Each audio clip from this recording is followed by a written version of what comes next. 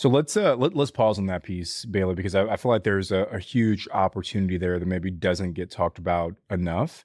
What do you mean when you say you have an insurance company renting your 3 bedroom, 2 bath? Is there uh, a board that you posted on that it's just insurance companies looking for? Is the insurance company using it for their employees? Like, what is their use for? Just kind of walk us through the entire process. Yeah. So the most simple form of this is, let's just say, a family in town, their house catches on fire, or maybe they have a huge flood, their pipes burst, and they need to renovate. Maybe a tree falls on it, because that's what actually happened for this one. So a tree fell on this person's house. So they needed to essentially rebuild their house.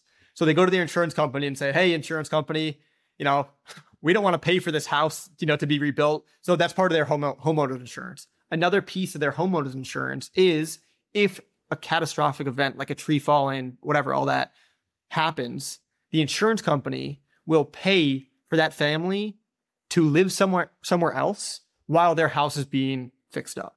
So that's what I mean by insurance company. That was the situation with this property. So just to clarify, issue happens at someone's primary residence.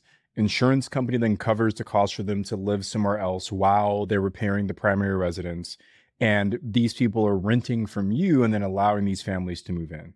Exactly. So again, $1 million question here, Bailey, is how the heck are you finding these insurance companies to build these relationships with? Yeah. So the number one biggest thing that's way overlooked when it comes to the insurance piece is not about like who's the special person to finding them, because like we've gotten several bookings literally straight through Airbnb for $8,000 to $10,000 per month from insurance companies. So there are some pieces of it that's important and you can be active with it. But the biggest thing out of it all is your property needs to be available for these families. So if you put yourself in these family shoes, they're not planning for the fire, the flood, the tree to fall on their house, right? So let's just say that happens to somebody, knock on wood, today, right? Like, unfortunately, we live in a big country. It's going to happen to someone somewhere, unfortunately.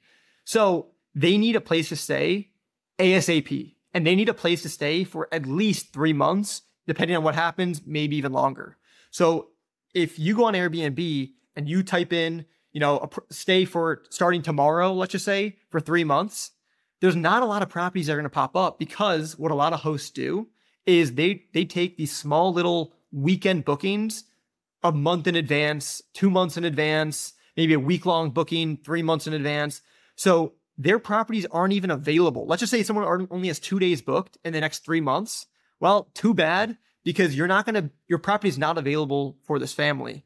So it's kind of counterintuitive, but the way to get these bookings is first to have an open calendar.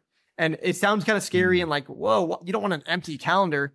But truthfully speaking, that is like the main hack to actually getting these bookings.